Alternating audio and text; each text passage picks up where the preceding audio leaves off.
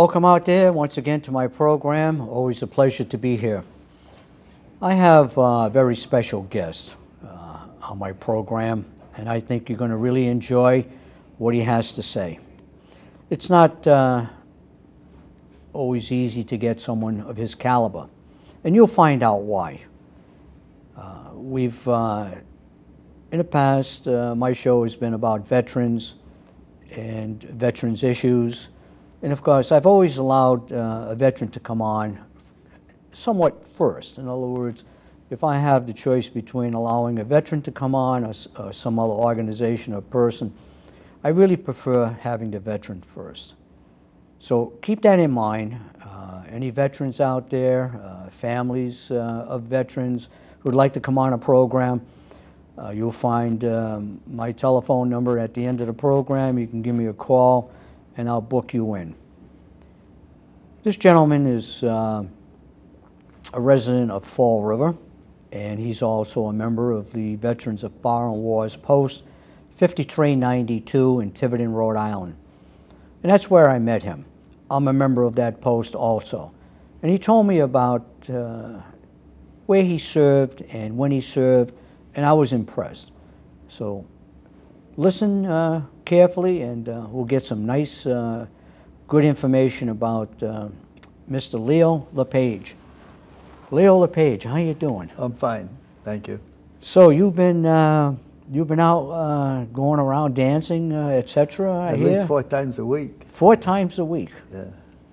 I try and dance. I dance more, but there's no place to go. Well, you're a young guy.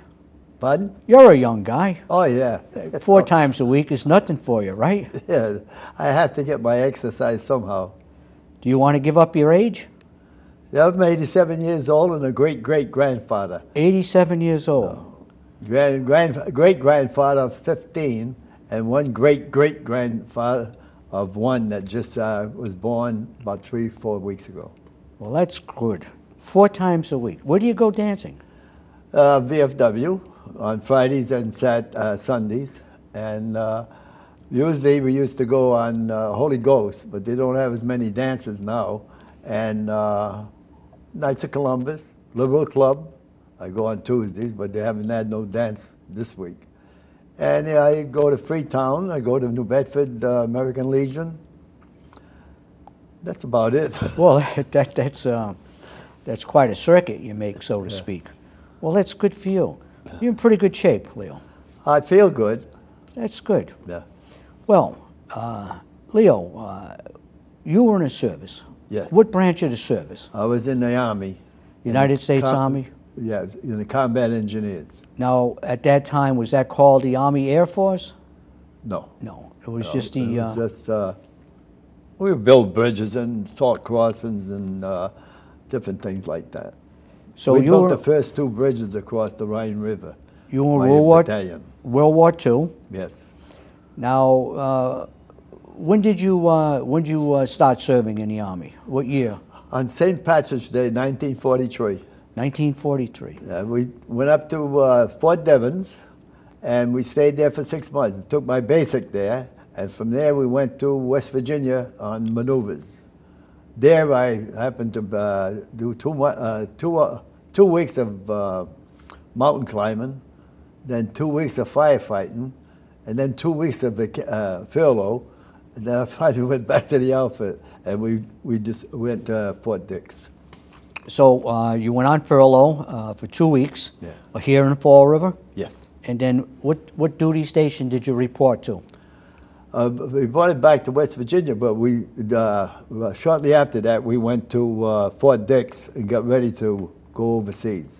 Now, how did you went by troop transport, I imagine? No. No? We went over on the Queen Mary 5 days. I think it's only 5 days to get over there, on and the it Queen was Mary. One of the biggest storms in the Channel up to that time, and there was 15,000 troops sick. 15,000. We were all sick. So the Queen Mary, Yeah. and there was 15,000 of you on a ship. Yeah, There must have been- 15,000 troops. How many? Troops. Yeah. 15,000. You must have been packed in like sardines. Not really. No kidding. No. I was in the Mesquite line. I couldn't take it anymore. Everybody, and that's the only time I didn't get sick. Yes, I did. I'm the only. That's the only place I ever got sick. I went fishing for years, never got sick, but I got sick during that time.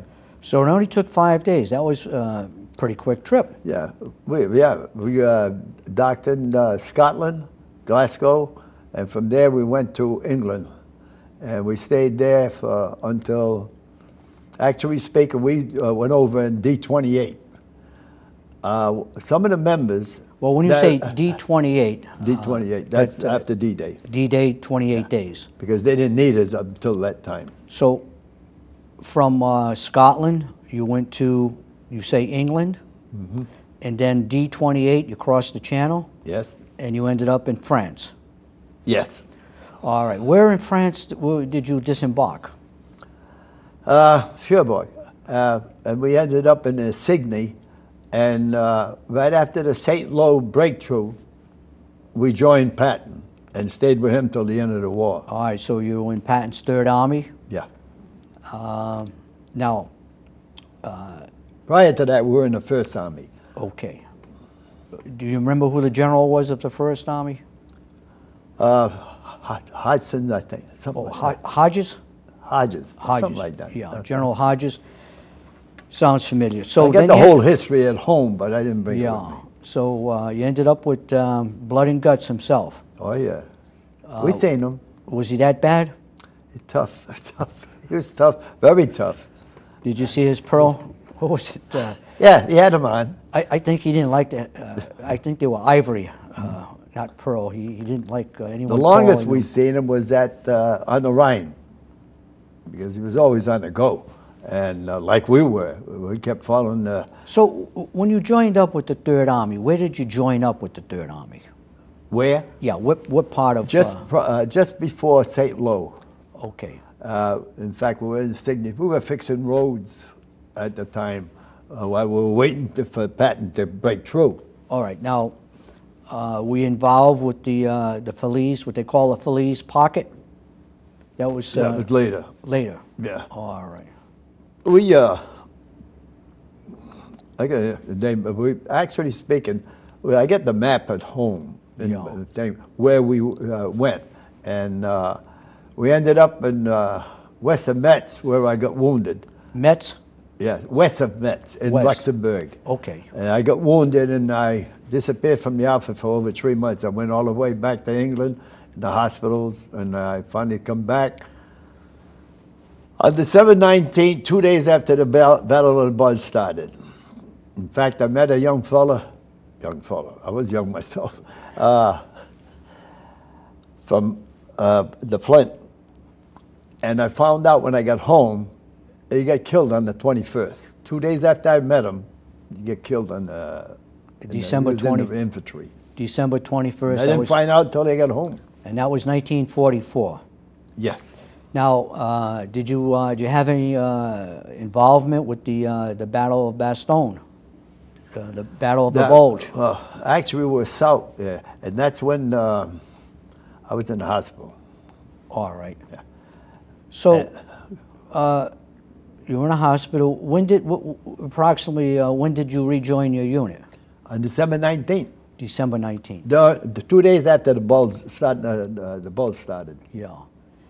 Now, General Patton was fairly instrumental in cutting off that bulge. Yeah. Did you go along with him? We were involved in that. And we took off to go help the guys that were surrounded. Okay, that was the paratroopers up there. Yeah, I think it was. Because they called us to get moving so we could go ahead and do our thing. Now, what kind of outfit were you in again?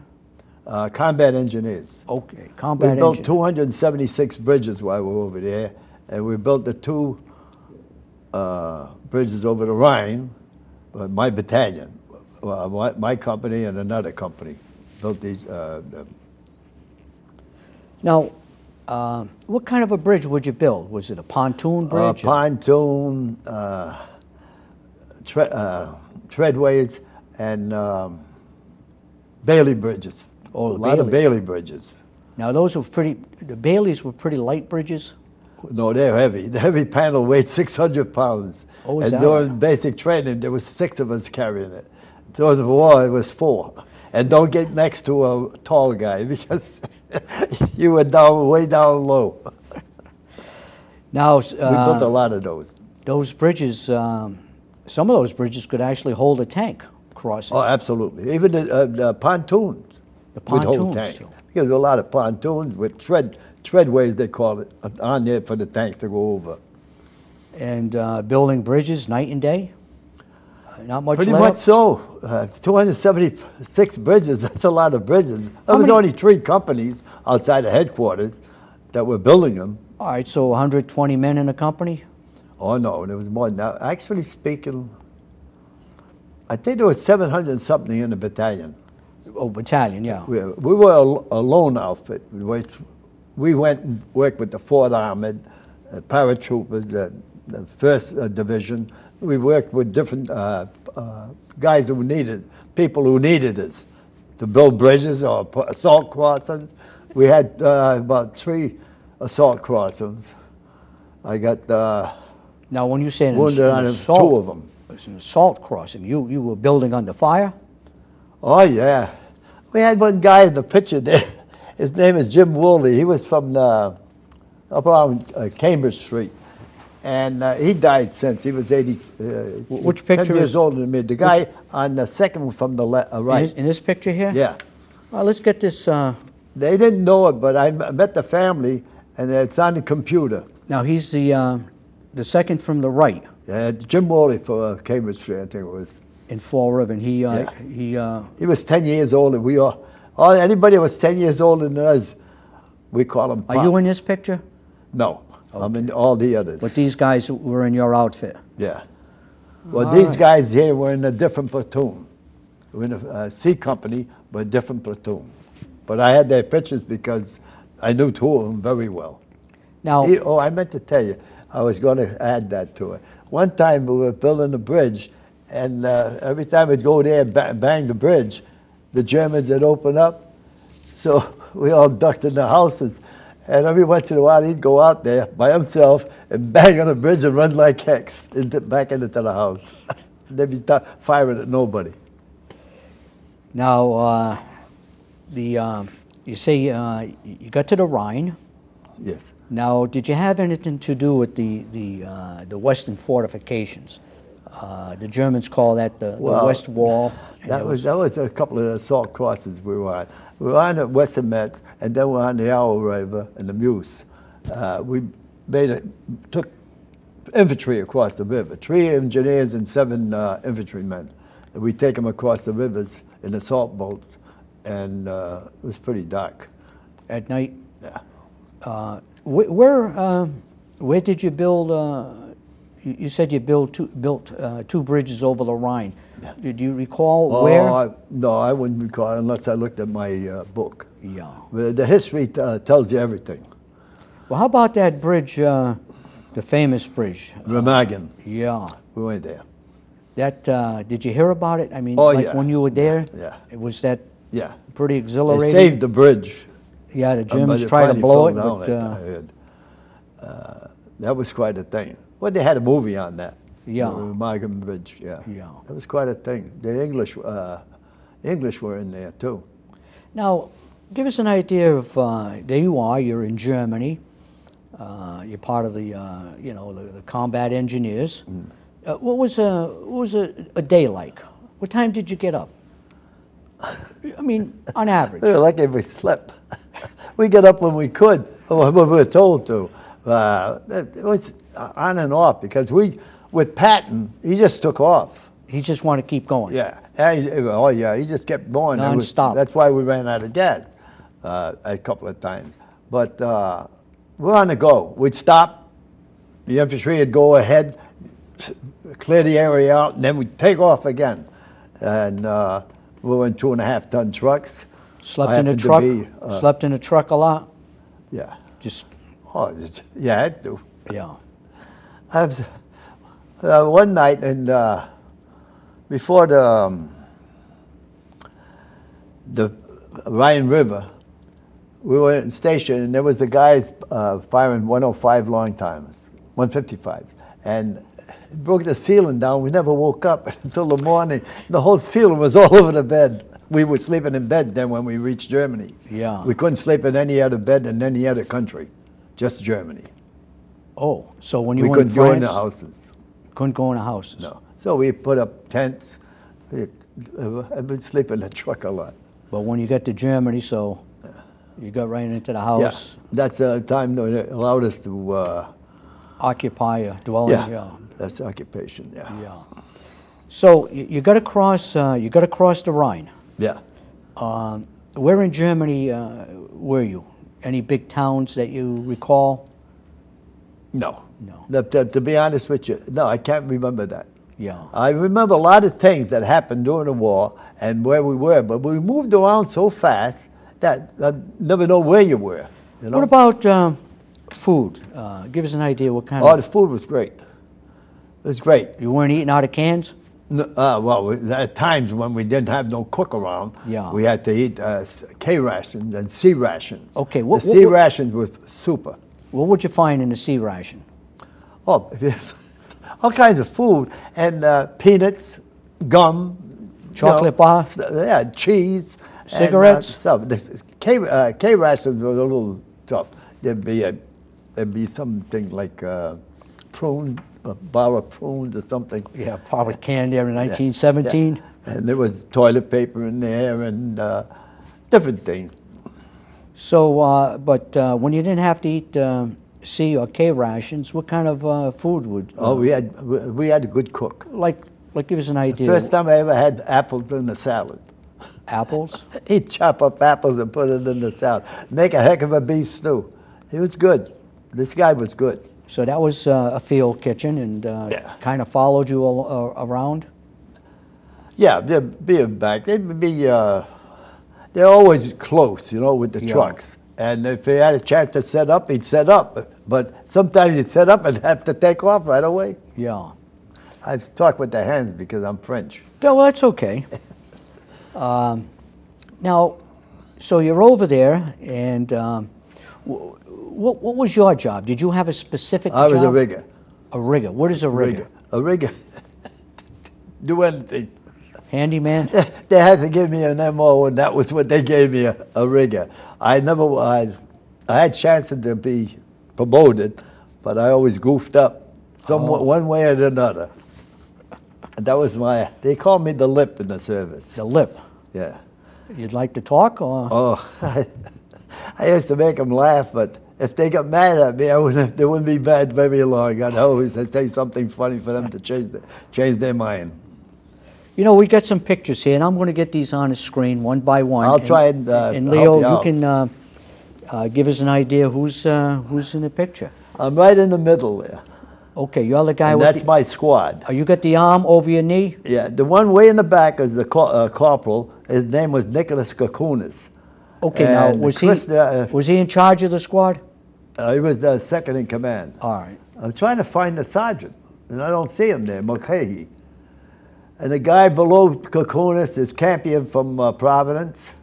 Next to him is Andrianis. Manny Pitter down here. And the other two guys I remember, I don't remember.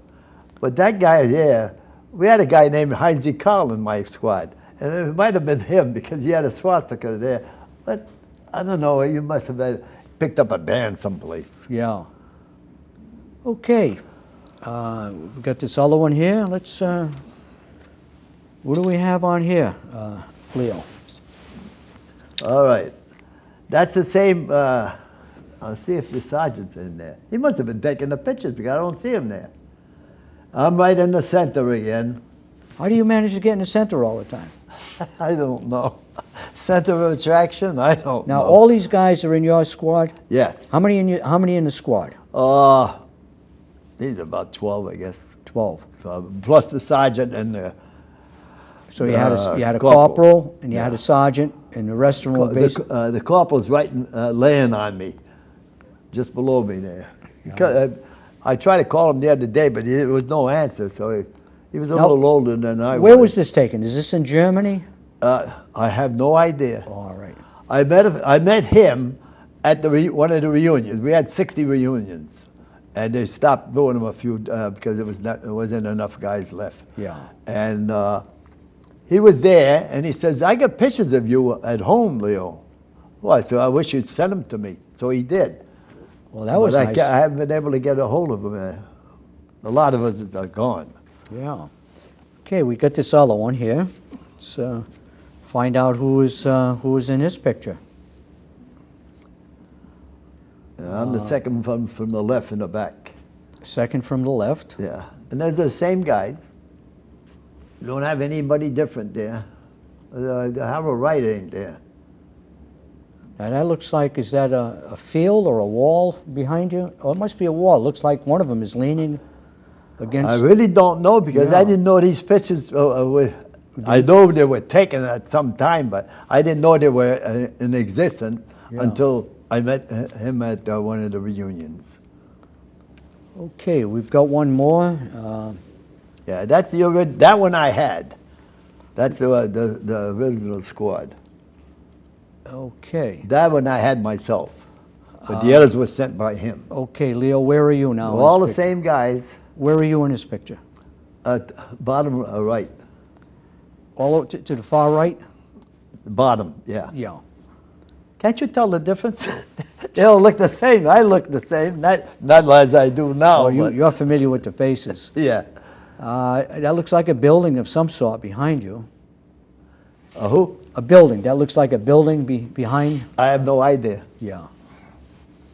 I would have had to talk to Nick because he seemed to have all the pictures. Yeah. Maybe you think he took them, or? Pardon? Do you think Nick took the pictures? No, he's in the, no. Oh, he's somebody else. I think it was the sergeant because we had a Sergeant McCahey, and but he's not in any of the pictures. Maybe he was the one who was taking them. So there you are, in Germany. Yeah, we ended up in Czechoslovakia. Oh, where in when President Roosevelt died. Okay, he and died. And then we went to, we built a fixed bridge. He died in April of 1945. Yeah. And you were in Czechoslovakia? I got out October 14th, 1945. Where in Czechoslovakia? Do you have any idea? No. No. I was in Austria, too, for a while. Yeah. I was in the hospital there for about a month. What happened, Leo? I'd rather not say. Okay. So there you are. You get all the way down into, I imagine you get into Bavaria, in the southern part of Germany. Oh, that I'm not quite sure. Well, no. But I know when the war ended and President Roosevelt died, we were in Czechoslovakia, and we built a fixed bridge in Straubing, Germany, 1,000 feet long. 1,000 feet Yeah. long. A fixed bridge. It was going to stay there for quite a while. All out of big timbers. Over a river or just? Yeah. Yeah. It was quite a thing. Yeah. And then you went up, you were in Czechoslovakia, I should say you went down to Austria. Yeah. Put in the hospital for a month. Okay. So stayed there in a month because I shouldn't have been in there a month, but everybody got infected that had what they had done. Oh. So there you are. You got out of the hospital. Where'd you go after that? Well, I went back to the outfit and checked, and then they told us I had enough points to get out at that time. And I'm still only 20, and you know, I can hardly remember from there where I went to. I'd have to look in my history. Yeah. But we got on the ship, and it took us a few hours. Everybody was gambling on the ship. Oh, did you have... And they told us, don't take anything in your duffel bags because you're going to get caught. We could have brought everything under the sun because nobody ever checked them. A lot of souvenirs? No, all kinds of souvenirs. What were guys bringing back? Oh, anything they could. Pistols, bayonets? Yeah. I had a Walters 38 myself that I found in the closet in the German house. And when I went, excuse me, when I went to the hospital, the supply sergeant made it disappear. Oh, he wanted to protect you. Yeah, it was a nice one too. Had the bullets and all. And I was afraid to take it home anyhow, but I could have taken it home without no problem. So the war ended in May '45 in Germany. What did you do until October? What kind of duty did you do? The war's over. Well, we spent most of the time building that fixed bridge. Oh, even right after the war? Yes. Okay. That's what it was after the war. Yeah, all right. We were stationed in Panzer School, a big building.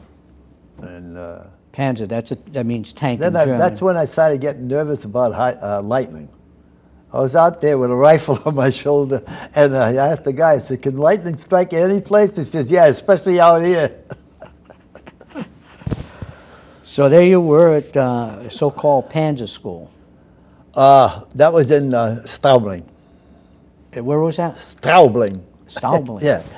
I can talk a little German, but it's not easy. Yeah. Because you have to have a guttural sound. Yeah.